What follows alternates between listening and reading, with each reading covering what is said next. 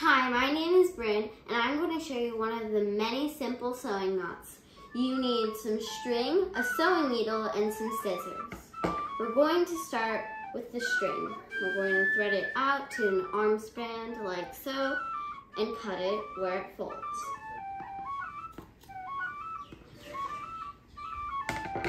Now you're going to thread your sewing needle onto one of the ends.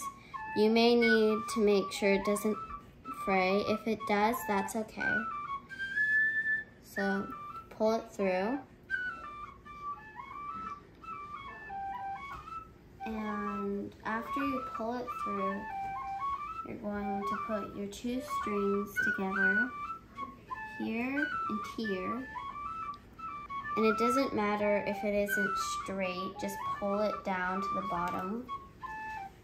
And then you get your finger and you make a knot and you pinch it right here.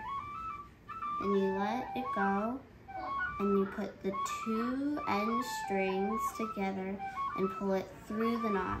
You may want to do this 2 or 3 times to make sure it will stay.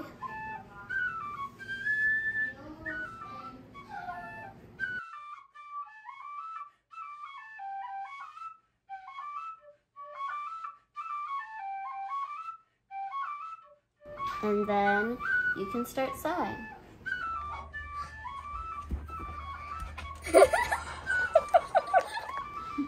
My name is Brynn, and thank you for watching.